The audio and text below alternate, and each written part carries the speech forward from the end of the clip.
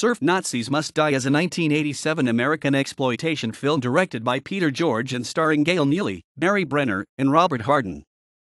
It was produced by The Institute, a production company formed by George, Craig A. Colton and Robert Tinnell, and distributed by Troma Entertainment, a company known for its low-budget exploitation films. An earthquake leaves the California coastline in ruins and reduces the beaches to a state of chaos.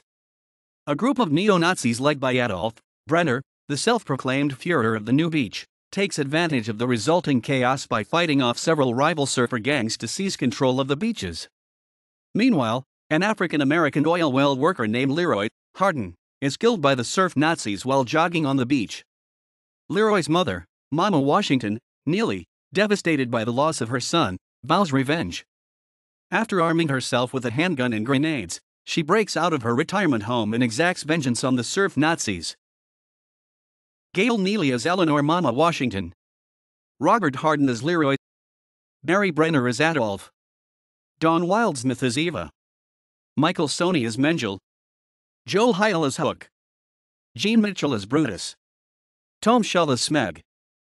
Bobby Brissi as Smeg's mom. Tom Dememkoff as Ariel. The soundtrack to Surf Nazis Must Die was scored by John McCallum and features heavy use of synthesizers. The soundtrack had an official vinyl release by Strange Disc Records in September 2014 with cover artwork also by McCallum. Surf Nazis Must Die was criticized by reviewers as boring and hard to follow, and its acting, dialogue, and camera work were widely panned. Janet Maslin wrote, "Not even the actors' relatives will find this interesting." Roger Ebert stated that he walked out of the film after 30 minutes,